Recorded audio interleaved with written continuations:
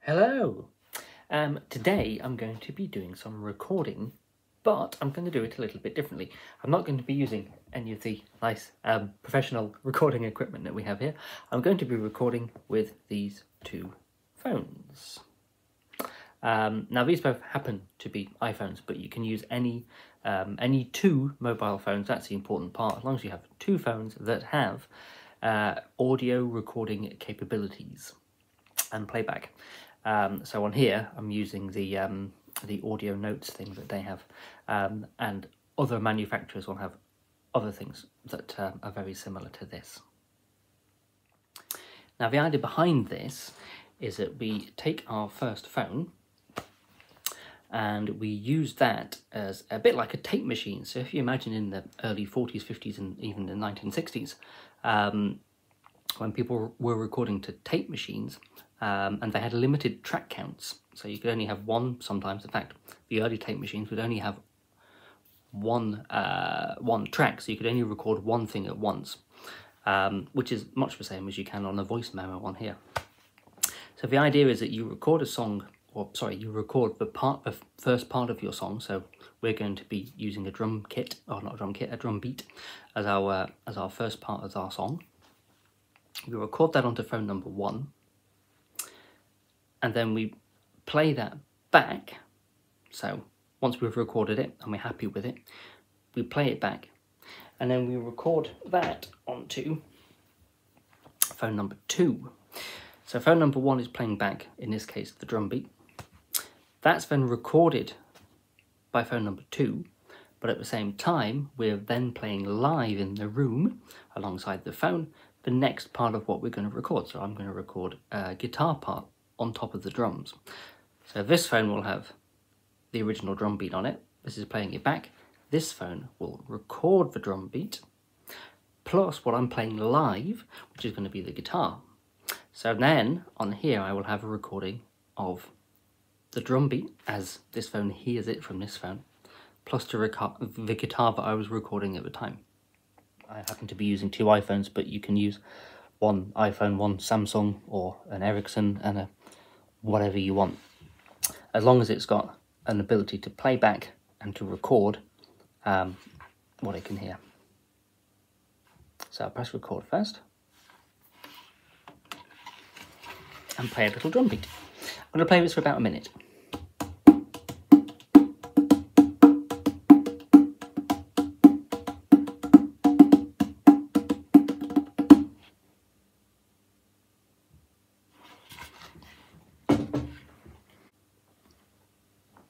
Okay, so that's the first bit done. So now if I play this back on phone number 1 and play a little drum beat. I'm going to play this for about a minute.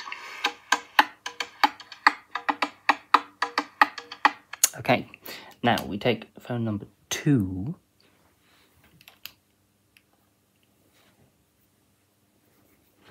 This one. I'm going to put that next to phone number 1. And I'm going to pick up my guitar because I'm going to play the next part. Okay, now I'm going to add my guitar to it. So what I've got is phone number 2 is here. Here's phone number 1. So this is going to play the drum beat that we've just recorded. This one is going to pick up the sound of this one because it's next to it. And then at the same time, I'm going to play my guitar over the top. We'll just see how we get on, shall we? Now, this is where it starts to get a bit more in depth, because where you put these phones and what instrument you use will make a difference. If I want to hear more of the drum beat and less guitar, then I put the phone number 1 with the drum beat on it closer to this phone, this second phone. But if I want to make sure that I can hear the guitar properly, I might need to move this one away from this phone and kind of balance the sound a little bit. And it's a little bit of trial and error, so we might need to record this a few times. The other thing is, I'm using an electric guitar, but I'm unplugged.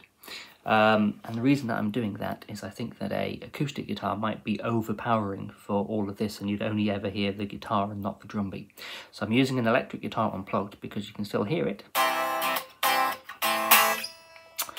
But hopefully it's not going to be as loud as as the acoustic. You probably could do this with an acoustic. Just make sure you play quite quietly, or you might end up having a little bit of issues with it. Okay, let's just try this then. So I'm going to press record on the phone number 2 first. Then I'm going to press play on phone number 1 with the drum beat, and then I'm going to play over the top.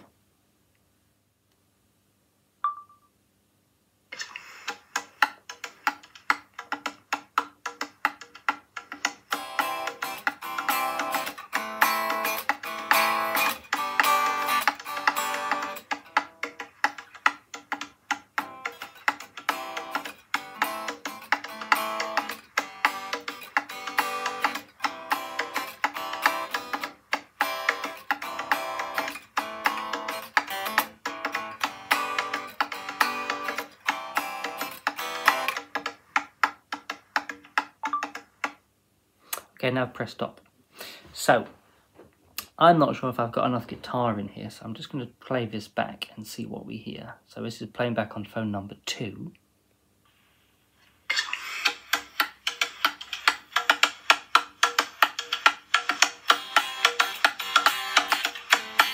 Actually, there's a lot, isn't there? Okay. I'm going to do that again because I played a little bit out of time. So let me just do that again. I was quite conscious of playing the guitar loud enough to get it heard. So I'm just going to go back on recording number 1, the drums. Set that back to 0. I'm going to delete that recording on phone number 2, and I'm going to do the same thing again. Record on 2, play on 1.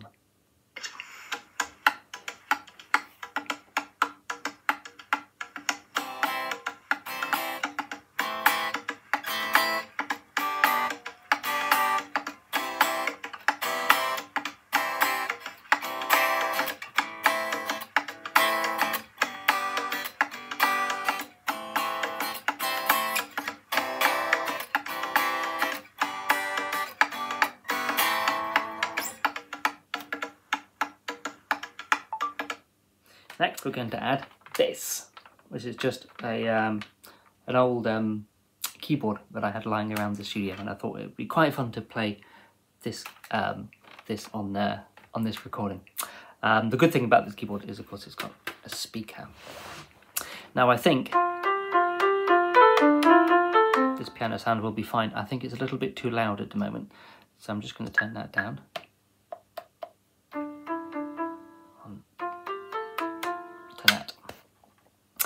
So, I've got a little part that I've written, and I'm now going to record that. Now, we need to go back to phone number 1 now. Phone number 2 has got the recording that we've just done, so that's got the drums and the guitar on it. Now I'm going to press play on phone 2, press record on phone 1, so it would be a new recording on phone 1, and then I'm going to play this over the top. Now, I think I might need to move phone number 1 away from phone number 2, or I think I might end up getting too much guitar and drums on this. Possibly. Although I have turned that down as well, so again, it's a little bit trial and error. So let's see where we go. I'll move that phone just over there so you can see them both there. Just move around a little bit so you can see a bit better. Right, okay. Phone number 1 is here, phone number 2 is here. So I'll get ready to press record on this one and then play on this one. You'll hear me talking.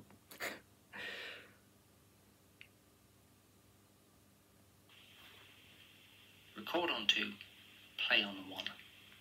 That's the last recording.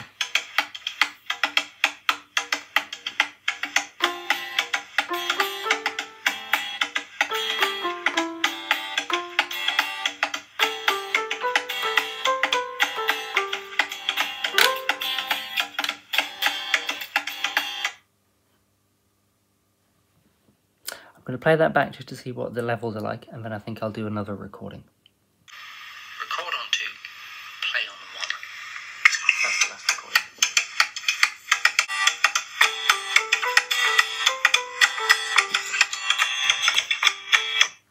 And you know what? That's actually not that bad. I just need to play this a little bit better. So I'm going to delete that recording on phone number 1 and redo that. So I'll put the phone back around about where it was before.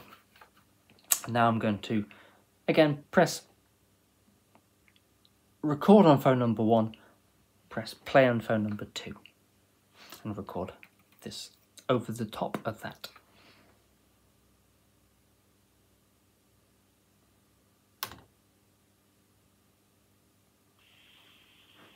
Record on 2, play on 1.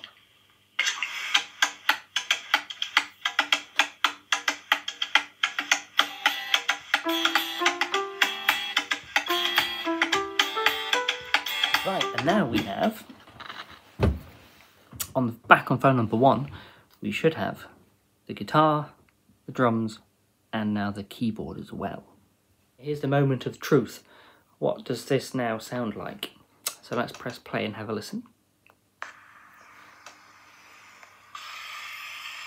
Record on 2, play on 1. Ignore that lot.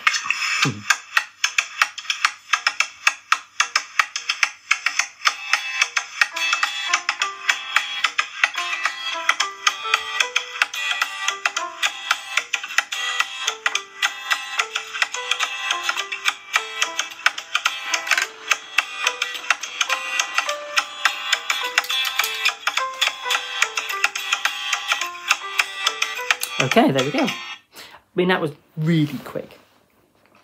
But it goes to show that you can have a little bit of fun with this. It does take a little bit of getting used to with the swapping the phones and remembering which phone is which and which one you're up to. But of course, on most of these phones, you can label things if you have to anyway. And the other thing to remember is, of course, this is not going to be a high fidelity recording. This is not going to be a fantastic sounding reproduction of what you're playing. It's just a little bit of fun. And the other thing you will notice is that the hiss, the background hiss, obviously gets repeated and repeated and repeated, as well as everything else that's being played. One thing that would be cool to try, I think, is to record different instruments in different places. So maybe if you want your guitar sound to sound quite roomy and reverby, maybe try recording that in your bathroom. However, remember that because you'll have both phones in there, or possibly have both phones in there, whatever phone is recording the guitar part in the echoey room will also be recording the sound of the other phone, which will also be in the echoey room, so you will end up with the echo on everything else as well. So maybe that's one of the things to mess around with. Maybe can you get away with moving one of the phones out of the room so you can hear it, but then of course it wouldn't record onto it. So then you need to worry about, or maybe if I cover the phone, the playback phone, so that doesn't reverberate as much, but the sound still comes out. So it's picked up by phone 2 while I'm playing whatever I'm recording. So there's all sorts of ways you can experiment and get this sound-on-sound recording that we've got here. Play on 1. Have fun, guys.